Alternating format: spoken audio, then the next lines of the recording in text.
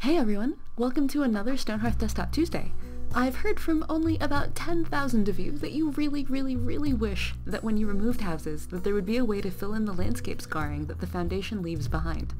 Last week, Albert was finally able to check in some code to fill this broad but shallow need, and I'm glad to say that if you remove a building right now in Stonehearth Alpha 18 currently up on the Steam Unstable branch, that house will not leave behind an unsightly hole.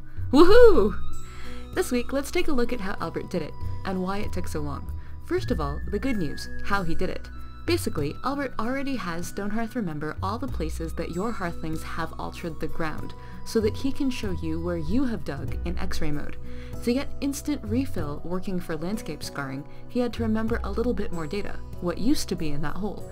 And then, when a building is removed, the building has to remember the region, really regions for performance reasons, that its foundation takes up, and then submit that to the terrain service. And then poof, the terrain service is able to put back the land that used to be there. In order to get this to work, Albert had to additionally tweak the X-ray mode view so that it would remember where terrain had been added, otherwise the scars would still show up when you went into that view. As he said to us when he checked it in, John Muir would be proud. Ah, but what about the divots left by the goblin camp, you ask? He has another plan for those, but I'm afraid it's much more involved than simply restoring the land under a house that you dug up. First of all, that divot wasn't dug up by you, it was dug up by the goblins, so it isn't being tracked in your X-ray mode data structures. It's stored in the goblins' X-ray mode data structures, even though this isn't used in the game at the moment. In order to be able to put those divots back, we have to save that data, probably as the game master creates the divot, and then find some way to have your hearthlings put all that dirt back. And this is where the feature gets complicated, in every dimension. Originally, we'd planned to implement a dirt tool in Alpha 18, which would act much like the building tool. You'd dig into the ground and you'd get dirt as a resource back out, and then you'd be able to build structures with it, much like the slab tool. As you can see here, we even did some mock-ups of what this could look like. Unfortunately, the dirt tool turned out to be way more complicated than we expected. The very first problem we encountered was that adding the dirt tool to the building UI felt like it was overcrowding the building UI. However, moving it into a separate terrain section meant that we would have to find new conceptual homes for all of the features we got along with the building UI like Eraser and Undo, and those are all just user experience problems.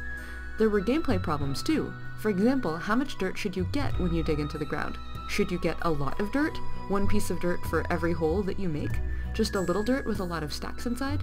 If you got a lot of dirt the way you do in, say, Minecraft, what would all those objects then do to the inventory cap, and all the memory work Yang has just done to get more objects into the world?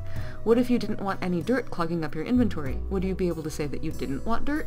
And then there were the actual building code problems. Terrain is not currently hooked up to the building editor at all, so what Albert has been doing recently is figuring out how it should work with your favorite, scaffolding and pathing and all the other hard building systems that Chris has been working on all this time.